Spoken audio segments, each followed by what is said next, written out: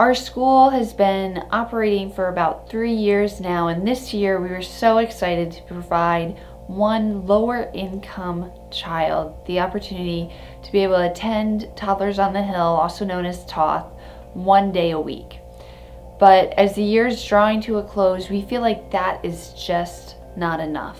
And we would like to double our scholarship fund and be able to send a child 2 days a week next year to Toddlers on the Hill. We've held fundraising, we've reached out to the community to raise funds, and always we would like to do more. We've been able to implement that this year, 1 day a week, with a lovely little girl who's been able to take advantage of the scholarship, and she's doing so well.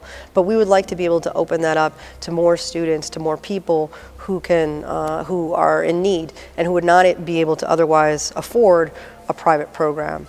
The scholarship program is very important for people within this community, because there are some people who don't have the financial stability to pay for their kids to attend a school like that, and they may want them to. So I think it's an awesome opportunity for a child to be able to go to a Montessori school, and even if their parents don't have the financial means to put them in it, it's an awesome experience for a toddler.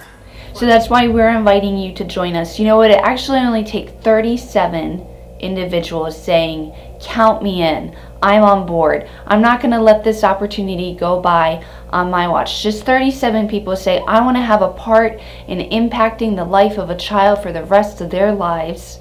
And 37 people saying, that's me, giving $50 or more, and we would reach our goal of raising $1,850 to complete our scholarship fund to send a child 2 days a week to Toddlers on the Hill.